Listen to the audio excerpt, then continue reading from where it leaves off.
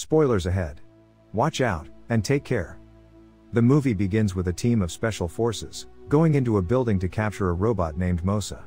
After they enter the building, they find a robot about to self-destruct, and immediately begin to flee. The scene shifts to the interrogation of a man named Yaya. The plot revolves entirely around him, a brilliant engineering student. During class, he helps his friend with a project, but the professor calls him, and asks to solve the equation written on the blackboard. He solves the equation using a method that had not been taught in class, and because of this, his professor gets irritated. Yaya claims that his method is more innovative and faster. He even offers to explain it to the professor, but he becomes enraged, and kicks him out of class. Yaya is a shy and introverted guy, so he leaves without saying anything. In the hallway, he is bullied by another student after accidentally pushing him. In addition, he suffers from some mental disorders, so he has difficulty communicating properly. Fortunately, his friend, Rika, protects him from bullies. Yaya likes a girl named Mariam, but he dares not tell her his feelings. He secretly worries about her, and remains silent in her presence. Later that evening, Yaya is with his father, who is a watchmaker and helps him with his work. Yaya tells him about the school bully, and the fact that Mariam saw everything. His father tries to lift his spirits and console him. Then they decide to visit a small house they own, where they often played when Yaya was younger. Outside, a man named Nasser approaches Yaya and his father, to ask where his wife is. Apparently, Nasser's wife used to work for Yaya's father, but because Nasser harassed her, she fled from him. Yaya's father refuses to reveal her whereabouts, saying only that she has returned to her family. He stands up for Nasser's wife and protects her. Nasser is about to leave and threatens to return. Later, Yaya and his father arrive at the lodge. We learn from their conversation that Yaya was supposed to have a brother, who died during birth. His parents wanted to name him Mosa, and Yaya reveals that he built a robot with this name in honor of his brother. He built a sophisticated device, with which he can control the robot with the power of his thoughts. Yaya's father is surprised, and tells him that he could sell it in a children's store, and make money from it. At that moment, Mariam comes through the door, and Yaya gets up and leaves without even saying hello. The father asks if she likes Yaya, but she says no. Then, she tells how they met. He basically lent headphones, but when the time came to return them, she could not find him and had to ask her classmates, but no one knew Yaya. Back to the interrogation, where we learn that Yaya had difficulty socializing with people from an early age. Later, Yaya talks to his father about Mariam, and says that there is another student who is trying to woo her, and is more attractive than him. His father advises him to be brave and talk to her. Soon, Nasser returns with his men to teach Yaya's father a lesson. They enter the house, beat him, and steal everything of value. Meanwhile, Yaya hides in the kitchen with a knife in his hand, and doesn't have the courage to defend his father. The vandals finally set fire to the house and flee. Yaya, shocked, stands by, and watches his father die in silence. After his father's death, Yaya goes into depression. He decides to sell the house, and move into the small cottage, now the only memory of his father. He is very upset and feels guilty for not saving his father. Moreover, Nasser and his men got away with it, and are still at large. Yaya even tries to kill self, but he doesn't implement his impulsive decision. He begins to hallucinate, and sees his father talking to him. His father tells him that he must avenge his death, and he responds by saying that he is afraid. However, his father gives him the courage to use his gifted mind and build a robot, Mosa. He works day and night to build a super powerful robot. After finishing, he decides to put his creation into action, and goes to confront Nasser. His henchmen start chasing Yaya into an abandoned building. He hides in one of the rooms, and activates the robot. Suddenly, it knocks one henchman to the ground, and then eliminates the second one. Next, the robot heads toward Nasser, and throws a piece of wood at him. It then puts Nasser in the car, and welds the door, so that he cannot open it. After that, he sets it on fire and flips it over. Another henchman films the whole thing, and the robot spots him, but decides to let him go. The man shows the video to his friends, and soon it goes viral. Even the news starts to talk about the incredible power of the robot Mosa. During questioning, Yaya says that if it were not for those criminals, he would never have built a robot of that caliber. Soon everyone is scared, because a killer robot is on the loose.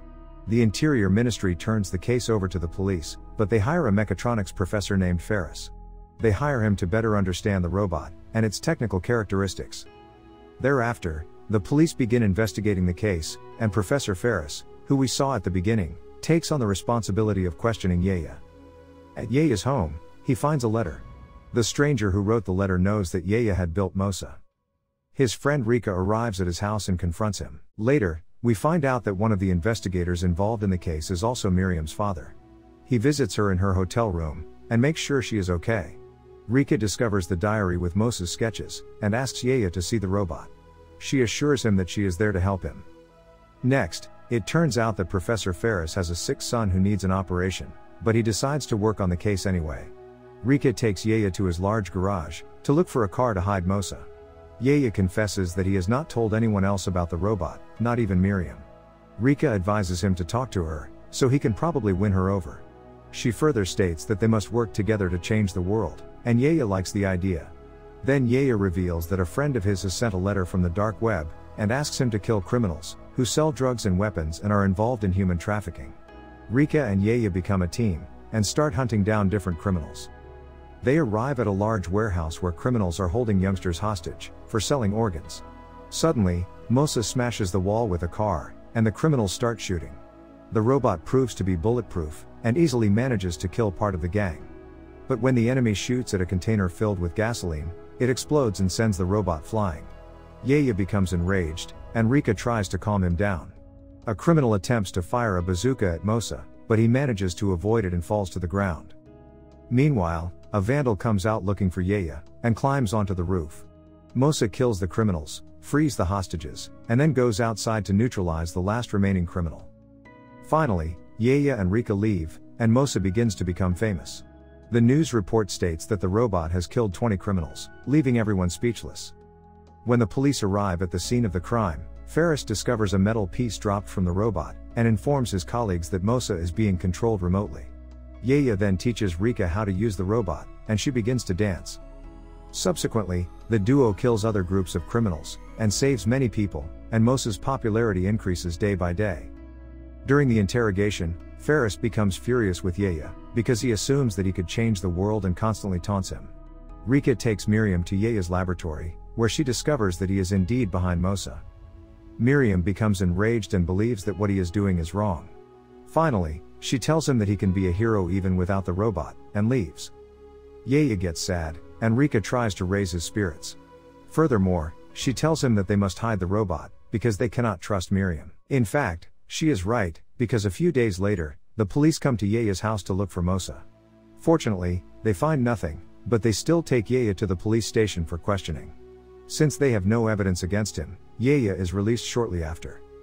We later learn that the professor's son's health is deteriorating, and the doctor advises him to get the operation done.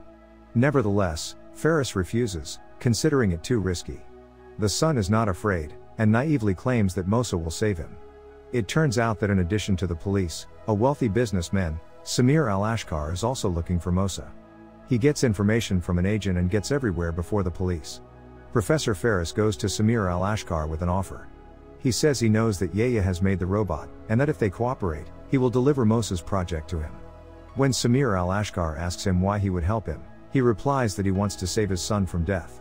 Ferris stages a terrorist attack on a train, and one of his men streams the entire hijacking on the internet. Soon, the news begins to spread. Yeya finds out, and takes Mosa and Rika with him. While Mosa tries to rescue the passengers on board, Miriam is kidnapped by Ferris's men. One of Ferris's men disables Mosa's connection with Yeya, and starts cutting off one of their hands with a chainsaw. One of the passengers pushes him, and Mosa reactivates. The robot defeats the criminals, and acts as a bridge, allowing people to pass from one carriage to another. Mosa manages to save the passengers, but its parts become damaged in the process. When Yeya arrives home, he discovers a recording showing that Miriam has been kidnapped. He begins to worry, but Rika tells him it is a trap. To rescue her, they personally go to Miriam's father, who calls Ferris. He tells him that Yeya has 24 hours to deliver Mosa, or Miriam will be killed. They know that this girl is Yeya's weak point, and they use her to get to him. Yeya finds Ferris's location and decides to go to him alone, without Mosa. First, however, he posts a video online, in which he reveals the whole truth, and leaves coordinates for the police to find the robot. When Yeya reaches Ferris, his men start looking for Mosa. Yeya sets a timer on Mosa, and the robot explodes. The news reaches Ferris, who asks Yeya to draw Mosa's project. Yeya asks Ferris to let Miriam go, and agrees to draw the robot's project. Miriam is released and gets into the car with Rika. Yaya gets up and starts drawing, but we see him pick up poison hidden in his shoe. Soon a car arrives, revealing that he is Yaya's friend from the dark web. The friend gasses the entire place, and Ferris's men begin to pass out. The friend also plants bombs in the structure. Yaya hides and calls Rika from her phone, asking her to leave the place immediately. She gives Miriam a letter, in which Yaya confesses his feelings for her. Finally, the building explodes, and everyone thinks Yaya is dead. However, Yaya's friend finds him alive, and takes him outside. We then see a mysterious man, who goes to the place where Yaya and Ferris met. This mysterious man takes one of Mosa's parts. The end. Thank you for watching. Subscribe if you'd like to see more videos like this. Turn on the notifications, and leave a like to help the channel out.